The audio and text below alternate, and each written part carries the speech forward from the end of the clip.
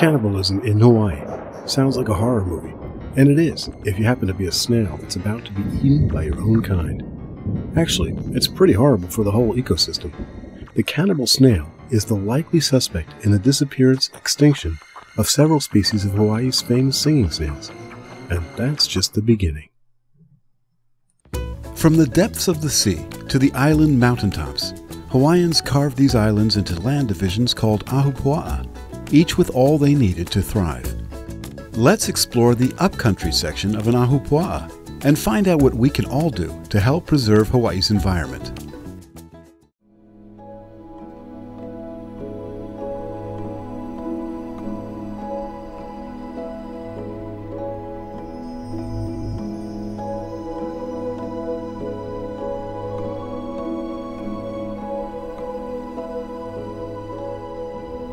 Way up here in Hawaii's native rainforest, there are plants and animals found nowhere else on Earth. And they are as fragile as they are beautiful. Aloha, I'm Dr. Dan Rubinoff from the University of Hawaii, Manoa, and I'm here with my friend and colleague, Dr. Brenden Holland, who I call the Snail King, to talk a little bit about why we should all mourn the loss of a few slimy snail species. Brenden, why are snails important? Well, snails are important in Hawaii because we have many different species, some of which are very sensitive to environmental conditions. And so we can use the native Hawaiian snails as indicators of healthy forests. And why is a healthy forest important?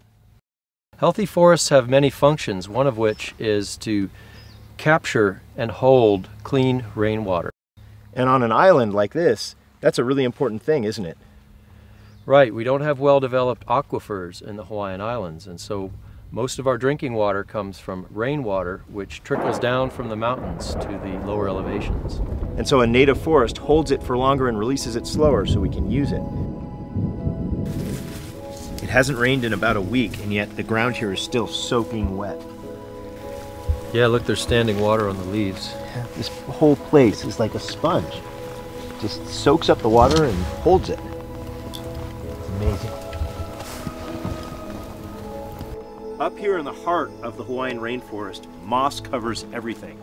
It carpets the ground, it covers the trunks of the trees all the way up to the top, and it acts like a sponge during heavy rain periods, soaking up the water so that there's no flooding, and then releasing it slowly so that we have a constant supply of fresh water.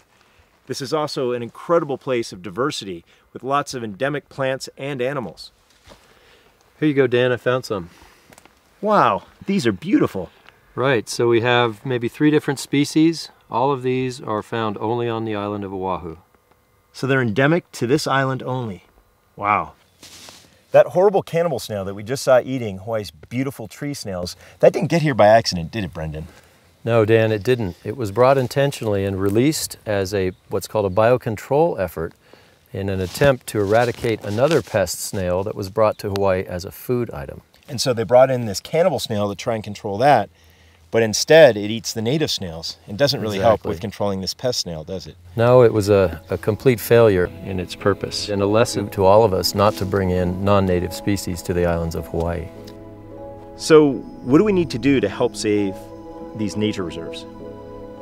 Really all it takes is a few simple steps, such as brushing your boots before you enter a nature preserve when you're hiking. Boots can carry invasive seeds and eggs of invasive invertebrates. Never stray off the trail. You can accidentally trample native plants as well as endanger yourself. Many trails in Hawaii have hidden or invisible cliffs that are covered by native foliage. And what about water? Can I drink water? Always bring water when you're hiking in Hawaii. For your own health, you never want to drink water, even if it looks nice in a stream. It's often contaminated with bacteria. So Brenden, we can learn that many different things just by studying one species of snail? Exactly, and the reason is ecosystems are complex, made of many different components. If we replace or displace one of these components, we can throw the whole system out of whack. And this is serious business because the rainforest section of the ahupua'a traps the clouds and makes the rain that produces the fresh water we all depend on. So saving the rainforest isn't just about saving biodiversity, it's saving a resource that is essential to our own survival. Take the time to get out there, explore Hawaii and enjoy the natural beauty, but do it in a way that's safe and that helps conserve the natural biodiversity. Future generations will thank you for it. Thank you for joining us, Brenden, and thank you for watching. Aloha. Aloha. To learn more about these unique islands and what you can do to protect them, visit hawaiistateparks.org.